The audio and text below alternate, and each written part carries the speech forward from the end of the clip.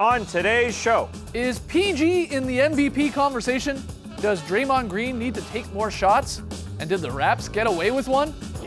we debate the Rockets' three-point record, the fastest player in the league, and which celeb would be best on the call. And James Harden dances his way into a brand new edition of the Meme Team. It's Thursday, December 20th. The starter starts now.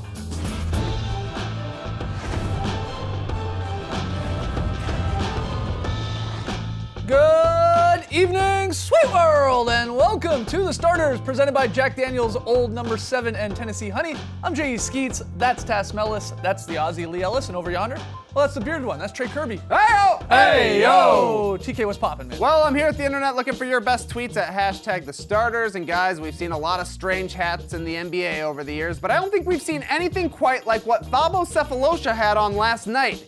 He said this was Impala fur, also said you had to kill the Impala to wear this.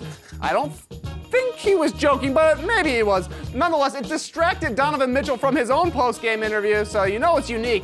And it brings us to today's question. What is the weirdest NBA headwear that you can remember? You can go a lot of different ways with this. For instance, maybe you think it's on court, like that season when the New York Knicks had a couple of head wounds that they fixed by just putting a giant bandage and a headband on it, made guys look like Revolutionary War heroes. Or maybe you think it's one of Carmelo Anthony's off-court hats. I always like the icy top. Or perhaps you think it's one of the weird hats that we've worn throughout the years on the show. That's literally the only time Skeets has had a hat on in 5.5 years. But we want to hear from you, so let us know on Twitter, what's the weirdest NBA headwear? Send us your best tweets to hashtag The Starters. We'll hear from you later. All right, get those tweets in. On tonight's show, we're going to debate who truly is the fastest player in the league. We got a brand new edition of the Meme Team. We got very solid play. But we start here with a little true or false. My man TK's got those true or false questions, and we will debate the correct answer. Let's do it. Paul George had another monster game last night, going for 43 points, 12 rebounds, and 7 assists in the Thunder's win over the Kings. It's his second 40-point game of the month. He's leading the league in total steals for the best defense in the NBA, and the Thunder are second in the West. Guys, true or false? Paul George is in the MVP conversation. It is true. How many guys can be in the conversation is the question. That's right. Either way, he is up there. I think he's finally back to his old self. Because after that gruesome injury in 2014, that was only his 4th season. I thought he was on his way to an MVP type of player. Yeah. And now he's averaging highest points, rebounds, assists, steals, and blocks of his career. He is the best offensive and defensive player on his team that is second in the Western Conference. I think he looks like that PG that was battling LeBron in the Eastern Conference way back then. And I think Russell Westbrook understands that this guy is the best offensive option on his team, because Russ is understanding he's got to take a little bit of a step back, and his shots have come down and Paul's have come up, and that's why they're knocking on the 1 seed in the West. Yeah, he's had the injury come back from, but he's also now a second year with Oklahoma City, and there's no Carmelo Anthony there. I'm not blaming Carmelo, but last year when they were together, they didn't really look like they were working all that well. It was like, you have a shot, then I'll have a shot. Right now, Paul George knows, hey, I'm as good as I was before I had that knee injury, where he was even in the MVP conversation then. And I think this is fantastic news for Billy Donovan and Russell Westbrook and the Thunder fans, because they're finally realizing how to get the most out of that second star player, which we didn't see after Kevin Durant left. And Russell Westbrook is looking at him going, hey, this guy is capable of doing things by himself. I don't need to set up everything. I don't need to be involved in everything. And Paul George is responding. And then on the defensive end, he's bringing that energy, which is really fueling their defense. And when your star player and your leaders do that, everyone else in the team becomes a better player for it, because they see that the leadership and the role they're playing. 100% true. I agree with you guys. He's in the MVP conversation. But to circle back to that, how many people can be in this conversation? We got to figure this out. Let's do it right now. I say it's like 6 or 7. Now, tell me if you disagree. And the reason why I say 6 or 7, think about when you go out for a big group dinner, right? There's like 10, 12, 14 of you. You get that big, long table. It's not a great conversation. It's a conversation with 4 people down here, 4 people down. Hey, what's going on down there? What are you guys talking about? How's your apps? You loving it? Cool. That's not a conversation. But if you get a nice 6 or 7 person circular table, that's a conversation where everybody's talking about the same thing. So my whole point is PG's at that table. That 6 or 7 person table, the circular one. Yeah. And he's there. The restaurant? He's there with Giannis. Well, Matty O, our producer, chose the restaurant. Everybody knows that. Giannis is there. Paul George is there right now. I think Jokic is there. LeBron is there. And then those last 2 or 3 spots, that's the question. Anthony Davis, Kawhi, Harden. You don't want to be late to what this about dinner. The Warriors? Anthony Davis better be there. You don't want to be late to this dinner is exactly right. Yeah. But yeah, I think PG's at that table. good acoustics. Maybe you go 8. Maybe you can Maybe, extend but it to 8 that's if you it, can that's hear it. each other. Yeah, you're getting there. But they're the best defense in the league. He's Yeah, got yeah, to for sure. be there. And yeah, Jokic is close. I don't know if Jokic is sitting at the table quite yet. Oh, I Tell you think what, he if is the right now. Nuggets win 60-odd games, Oh, I he's think there. right now he's sitting there. If he's got to go move his car or something like that, and he's got to get up, someone maybe will take his spot. But let's get to the next one. Yeah, let's just hope that table has a lazy Susan. Moving on, Draymond Green is just 7 for 34 from 3 so far this season. Last night, the Jazz were pretty much just leaving him open, daring him to beat them from outside. Afterwards, Kevin Durant admitted to reporters that the Warriors need Draymond to be aggressive looking for a shot. True or false? Draymond Green needs to score more. This is true because Why? it's because remember what the Warriors did to the Grizzlies a couple of years ago in the playoffs when they were down. They left Tony Allen, Yep. and it worked perfectly. I know this is regular season; there's plenty of time, but Draymond Green's confidence right now, shooting the ball, has been shot. He doesn't look confident. He doesn't step into those shots. Now he, after the game, was saying, "Great, leave me open. I'm going to start knocking these in." Yeah. But until he does, this is a way to at least weaken the Warriors' Right. offense. Play off of him and If try and he's, double if one of he's the other shooting, guys. Yep. if he's shooting, then that means Durant's not, Clay's not, and Steph's not, which is what you want. Leave him open. Let him have those shots while he's shooting like so badly from three-point range. I think he will get it together, and I think he will start knocking down shots. But while he's not, that's at least some weakness the Warriors have. So you've got to try to exploit anything you can against them. Well, he's got to at least be a threat. Yeah. Even if he's not firing from 3, because if you're the defense, you just say, hey, we'll take away their 3 best offensive players and let him shoot. But at least he can drive and set guys up. He has to do that because they also have another non-scorer in the starting lineup. Kevon Looney is starting. You can't have 2 guys who aren't scoring. Yeah, he's got to get some more shots. The 6 shots per game is not good enough. He can drive. He can handle. He can get to the rim if there's space. The other guys are just shooting a lot this season. Klay Thompson As they should, though. But yeah, but this is more than Draymond Green has ever played with. This is a career high for Klay. Steph's high since he won MVP, and Kevin Durant a high for a very long time since he joined Golden State and further back. Dre's got to be a better offensive player. I He guess does. I sort of disagree with you. I mean, it's early still in the season for the most part. I do believe he's going to be a better than a 20% three-point shooter. That all said, he hasn't been a great three-point shooter for the last couple of years when they win titles.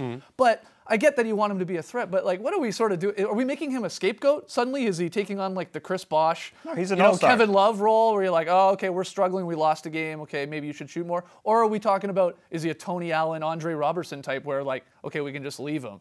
Like, to me, Draymond Green's never going to lack confidence. Well, he is right He now, is. though. I mean, I guess, yeah, but he's talking about, he keeps saying, and maybe this is the way he gets himself going. He's like, yeah, leave me open. I'll continue Yeah. to shoot, or I'm going to start shooting. I think he will. He is coming back from injury as well. It's a part of it here. But even I'm before not the worried. injury, he wasn't shooting all that well. It just seems weird that his shot at this stage of his career has kind of left him because he was developing a pretty consistent He was shot. a 38% three-point That's shooter, fine. You yeah, take that. 3 or 4 years ago, and then 30%, now 20%. My yeah. point is, if you are defending the Warriors, if you can always have a player on one of those big 3, and Draymond's the guy who's left open to shoot those 3, you live with that. Mm-hmm. You absolutely live with that right now. If he starts knocking them down, then it changes things. But while he's not, that gives you at least some sort of opportunity against the Warriors to not have those other guys go for 40 or 50 Well, don't points. worry about it. DeMarcus Cousins is going to be put into Yeah. the starting lineup, and Draymond could be the one guy that doesn't Yeah. shoot on the team. Maybe That it works. makes sense. All right, final one here, Trey. All right, a fun game between the Raptors and Pacers ended in controversial fashion. Down 3 or 2.5 left. Bogdanovic gets the inbound, rises to shoot, and flails. But wait, did OG Anunoby get a little arm there? Maybe so. Yeah. True or false? The Raptors got away with one. He got a lot of arm. Yeah, And when they the ball goes straight up like that, it's a smackdown. Yeah. That's what it was. You could see his reaction too. He was like, I didn't do it. And he's like, oh, I didn't get called for it. Pulls his hands up. Yeah. What's interesting to me, if say Bogdanovic hits that shot, they would have reviewed it to see if it was a 3. So Possibly. why don't they then review that when Oh, that's boy. a slippery slope. I know it's a man. slippery Come slope. on, Jeff Van Gundy. I know, but I don't know. No one thinks that wasn't a foul. That was a clear foul. Yeah, they missed and it. that was potentially a game-tying score that then maybe the Pacers go on and win an overtime. They lost by a heartbreaker the night before, again, under controversial Okay, that's circumstances. fair, but yeah, with Larry Nance throwing Yeah. Oladipo out of the way, but they've put themselves in this position, both of these games. They scored 11 points in the Yeah. fourth quarter. Some of that was the Raptors' defense. Some of that was the Pacers just not hitting shots and going away with what was working earlier in that game. So, yeah, they get down to these situations where, oh, maybe that's a bad whistle on both of those games, but they shouldn't have been in that situation. They should have ran away with both of those games. Listen, this was a makeup call for 6 years ago ago when Ed Malloy missed Andrea Bargnani going up. It was a very similar situation. Okay, so this is Ed Malloy is right here watching Bojan Bogdanovic get hit. Okay, it's right in front of you. You saw it. Hey, you're making up for this call that you didn't give the Raptors a long time ago. Andrea Bargnani gets the ball here in the corner. Same thing, he gets hacked big time. The referees, the officials apologized a couple days later. This was back before the L2M, the last 2-minute reports. They actually came out and reported that he missed it. Ed Malloy, I mean, he made it up. It took a while. 6 years later, Ed Malloy never forgets. Thanks, Eddie, from a Raptors fan. All right, we got to take a break. When we come back, we're going to debate who's the fastest player in the league. De'Aaron Fox, Westbrook, somebody else? Whole lot more. Don't go anywhere.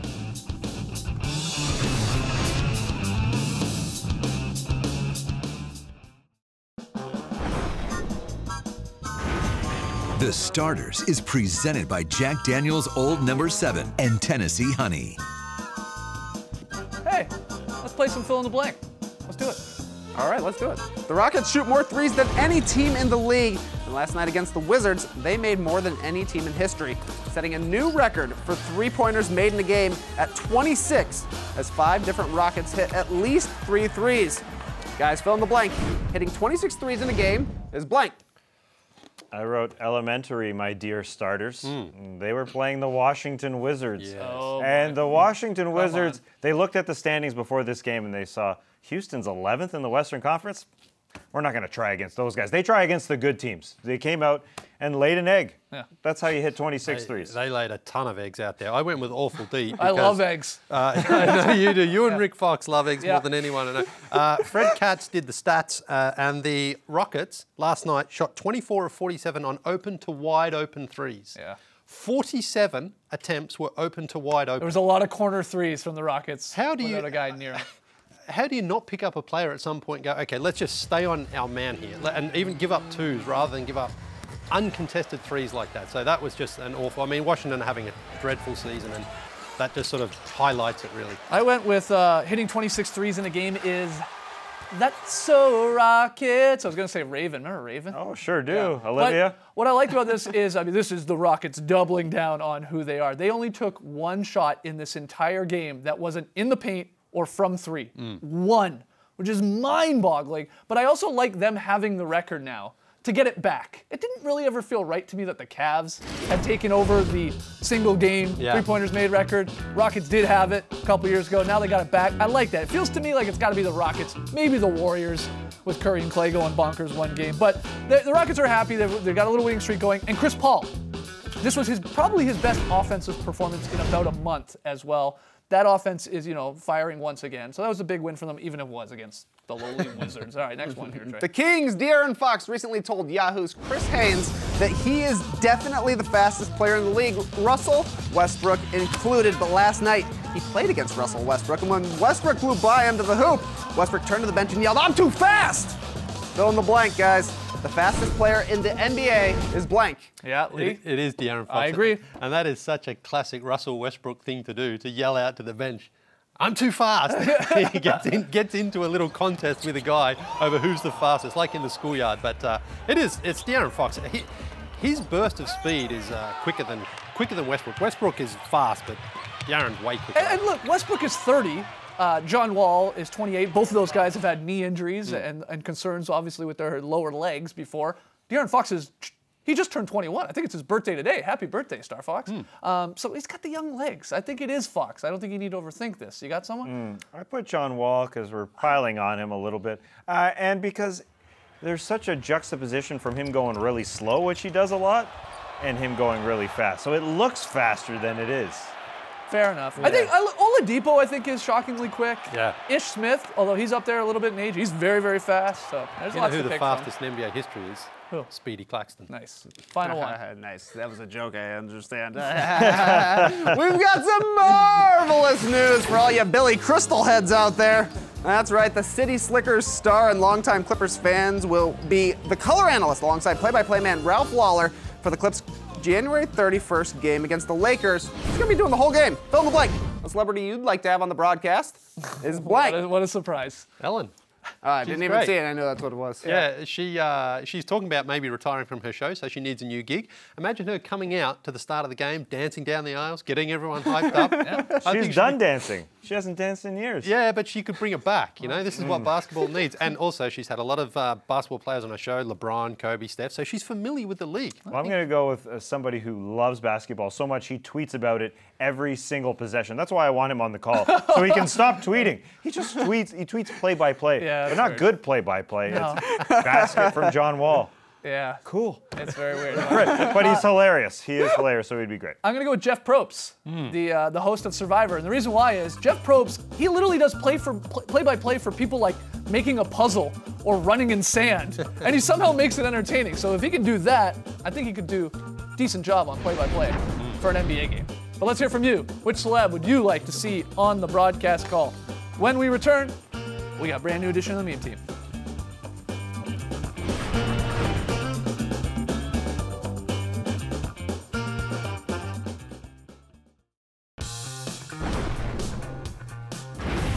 Every week, we scour the internet to bring you the Meme Team, our favorite weird and wacky moments from the past 7 days. We start hot. Number 5 is great. Channing Frye out at the three-point line. Play starts well, but then he passes it to the bench. Whoops. And then his former teammate, LeBron James, he clowned him. Oh, good move, Channing. Oh, what the? What was that? Best part, though, Frye then created a meme. Oh, you almost had it. You gotta be quicker than that. Channing Frye. Skip feed in midair, just Colin Sexton, but the problem is he's got a warm-up on. Oh, Channing's gonna hear about that. Way to go, Channing. Woj had Twitter going crazy last weekend, tweeting out Washington, Phoenix, and Memphis had agreed in principle on a deal that would include Wayne Selden and Dylan Brooks. Headed to the Suns. Oh, 1 minute later, clarify, Marshawn Brooks, not Dylan. And then about 40 minutes later, deal's dead. All right, we can't figure out which Brooks it is. Deal's over. People love this, of course. You versus the guy they thought they were trading for. Marshawn on the left, Dylan on the right. It was like a game of broken telephone. I don't know which Brooks it is by the end of it. And yes, rest in peace to that 3-team trade. Would have been a good one. Grizzlies, Suns, and Wizards. At number 3, not sure if you heard, but Lance Stevenson is LA's hot new Zumba instructor. Hey, what's up, guys? This is Lance Make 'Em Dance, aka Sir Lance. I got this new workout plan where you can get your weight down, you can feel good about yourself. Now let's get it. All right, I'm buying it. Lance's gonna make us dance. We're gonna lose weight. We're gonna have some fun. He's got moves. Sure. Oh, basketball moves. Yeah, we're bringing the basketball theme into it. Feeling it? And now has he. Now has he. Now has he. And the people really seem to love it. I actually lost about 150 pounds on the Sir Lancelot's workout plan, so I highly recommend it. I actually lost it over just the course of 2 weeks. Sir Lancelot, he's the greatest teacher of dance of all time.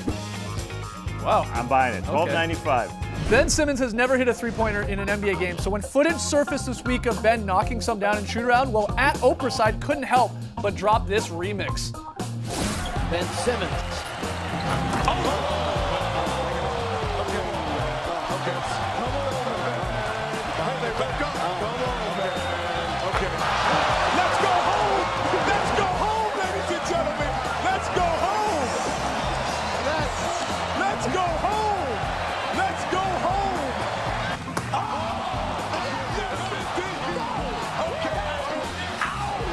So good. At number 1, James Harden step back travel that wasn't called. Well, of course it's gonna get memed.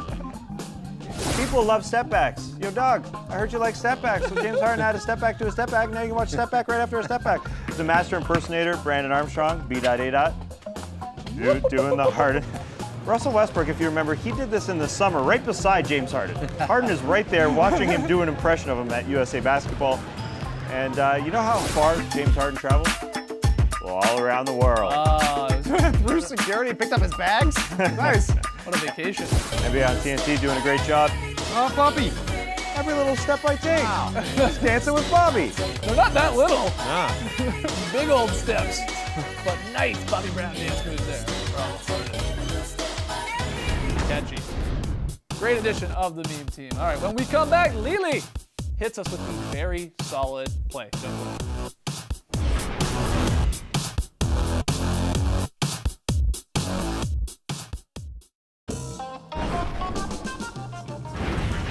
Tonight on TNT, it's the Rockets in Miami to take on the Heat, followed by the Mavericks and Clippers. You know we'll be watching, but we asked you earlier in the show, what's the weirdest NBA headwear you can remember? You hit us up on Twitter, #TheStarters. Trey, you got some answers. Yeah, a bunch of good suggestions. Number one, though, it's gotta be the D-band. Apparently that paid well back in the day. Enzo suggests Lonnie Walker's floating draft cap. That was an amazing moment. And Sam points out that the Hornets hat wasn't the only time that Skeets has worn a hat. It's a good look. The silly string from Summer League. Stringed up. Good call, Sam. All right, tonight's pick and play. Lee, you're gonna need this one. Yeah. Wow, you really need this one, or it's over. Because we're on vacation after Friday. Sweet. For the most part. So look, there it is. You got the Heat, everybody else got the Rockets. Good luck. Very solid play. Who gets in? Well, good news for the Indiana Pacers. 2 losses, but they win back-to-back very solid plays. That ball is fizzing around, so there's nothing really wrong with their offense, I would say, right now. Here it is. Now, Bogey, just don't take that dribble. Just fire it away. It would have been perfect, but it's still good. It's still beautiful. Here we go again. Was this the one that put them up 17? Like when midway through the Maybe, third quarter? yeah. They were up big. Yeah, they were up huge, and that's what I call a very solid play. Very solid play to a very solid wedgie. Number 13 of the season, the rare point guard block wedgie. This is point guard on point guard action here. Russ gets by De'Aaron Fox, but he recovers. Oh, fast so enough De'Aaron to Fox recover. is faster. Interesting. Who is faster? The old debate. Happy birthday again to De'Aaron Fox. That's 13 wedgies. Okay. Okay. Well, we actually have another wedgie. What? Now, I'm not sure if this one counts because it comes from the Australian National Basketball League, and there is a little starters tie-in here for us. Jared Kenny off target, and we've got a wedgie. Shout out to the starters who are all out watching. Shout out to Lee Ellis over there, who's a big fan of the National Basketball League. Wow, Andrew Bogut dislodged the wedgie, so does that count? Former NBA player, NBA champ? Doesn't count. Tomorrow, though, it's Friday. We'll have a new drop podcast for you. Final podcast, drop podcast of 2018. So keep your eyes and ears for that one. And coming up on Wednesday, December 26th, the day after Christmas, it's the Starters season in review, looking back at the best dunks of the season so far, best blocks, best memes, best very solid plays even. Wow. So it's an action-packed show, always a blast. Premieres Wednesday, December 26th at 6 p.m. Eastern. That's it for us tonight. We'll see you with the Drop Podcast and here tomorrow night at 6 p.m. Eastern. All right, thanks for joining us, folks. It has been a blast. And remember, this guy, he does some crazy things. This guy over here, this guy, he does some crazy things like pop out of a poinsettia. Hey, the poinsettia pop. When did you guys do that? Oh, you know, just having fun in the greenhouse. Oh, cool. Embrace the night, people.